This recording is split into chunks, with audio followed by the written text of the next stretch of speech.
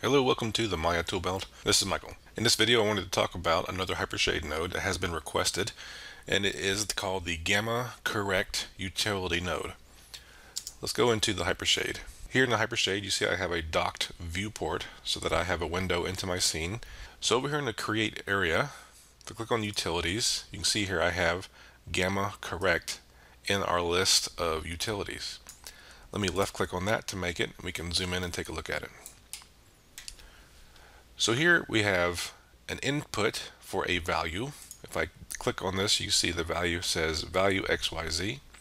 That could also mean RGB. It is a vector value, therefore it means it needs three numbers, X, Y, and Z, or R, G, and B. And then the out value, X, Y, and Z also, or also RGB. So input and then output. You can see here in the property editor that the value has a color box that we can pick from, and then the gamma correction numbers here that we can choose, and we can apply gamma correction to the color that we pick, or if a texture is feeding into this, we can apply gamma correction to the whole texture. So let's demonstrate that a little bit.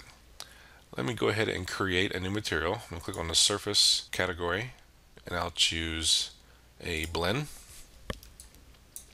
So here's my blend material. I'll go ahead and create a polygon sphere to apply this to. Middle mouse click and drag the blend onto the sphere to apply it. I'll press the 6 key to turn on texture view and scale my sphere up a little bit so we can see it better. So there's a couple different ways of using the Gamma Correct node. First of all, let me go ahead and apply a texture to the blend material.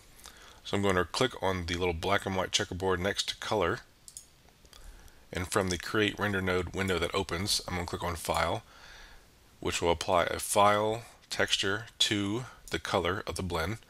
And when I click on the File node now, I can click on this little yellow folder to browse to a texture to use for this material, and I'll do that now. Okay, so you can see here I applied a brick texture to our sphere.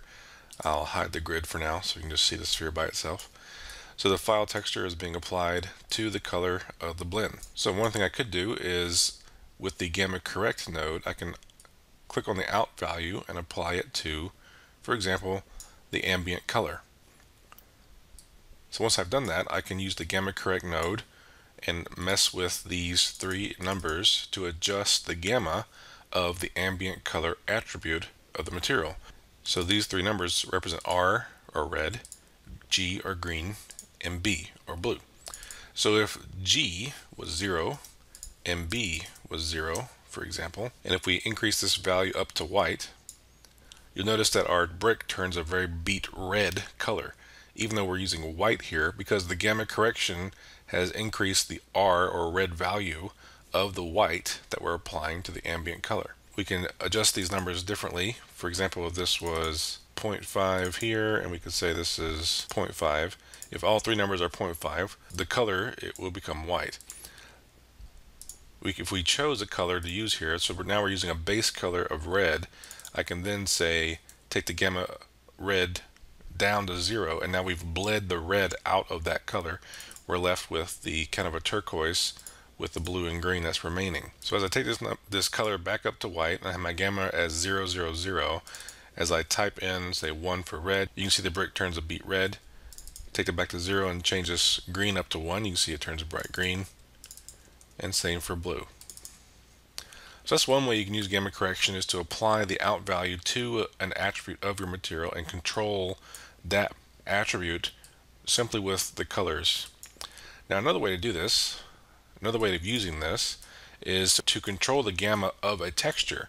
So instead of having the texture go straight from the texture to the material, I can instead use the Gamma Correct node as a go-between.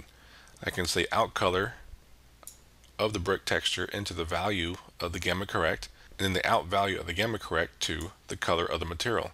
Now right now, I have my Gamma Correction numbers as being 0, 0, 0. If I make these 1, 1, 1, you can see my brick is back to normal. But I can, like you saw briefly when I was putting in these numbers, I can tint the gamma of those values. And if I keep the numbers the same, keeping the numbers the same will actually increase or decrease the darkness or the gamma, as you might normally think of it, for the whole texture instead of one color at a time. So a gamma, say, of 0.5, 0.5, 0.5, it dims my brick texture a bit. If I go back up to 111, it's now back to the way it was to begin with. And then 000 makes it all just black. And if you chose different numbers, you can see here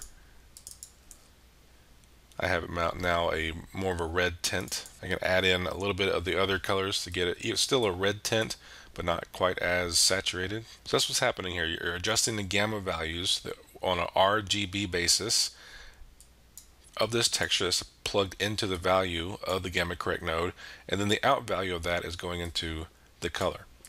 So again, gamma correction, typically you would keep all three numbers the same so that you're controlling the gamma as a whole as opposed to just different colors. But you can tint the colors in that way using different numbers in the RGB values. I'm going to get rid of that specular highlight so it's a little bit easier to see the brick that we're working with. So again, to kind of recap that, we've applied the texture into the value of the gamma correct node. Then the out value is going into the color in this case. It can go into other attributes, of course. And then you can adjust the gamma of the texture with these three numbers. And these three numbers again represent RGB, or red, green, blue. So adjusting them evenly so they're all the same number, you're adjusting the overall brightness or overall gamma. You're adjusting the overall gamma of the texture. But again, you can tint the color by adjusting these numbers unevenly, like this, for example, and get it more of a bluish tint to the texture. This is one way. Just looking at it now, you can kind of see, like, if you can imagine this was a brick texture that you're using in a night scene, for example, your gamma correction node could help you tint the textures to kind of sell the fact that this is now a night scene. We get a bit of a blue tint to everything, that kind of thing. Instead of having to make, like, for example, a new texture, you can just simply use this to correct it. The gamma correct node also comes into play when dealing with working in a linear workflow. I do recommend looking on YouTube for linear workflow tutorials. There's so many of them out there. I don't want to necessarily go through it again. I feel like I couldn't really tell you any information that's new or different than what's already out there. So definitely recommend looking up linear workflow in Maya, those words, on YouTube, and you can find some really nice resources talking about linear workflow, and it does go into the gamma correct node and how to use it in that way.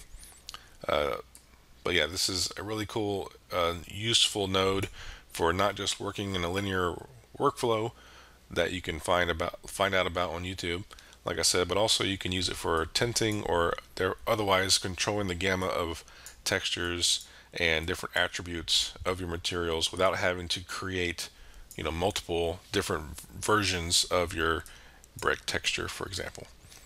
In any case, I hope you found this video useful in learning about the gamma correct utility node. It's a very handy utility. I definitely recommend looking into it. Thanks again for watching. I hope you enjoyed the video, and I'll talk to you later.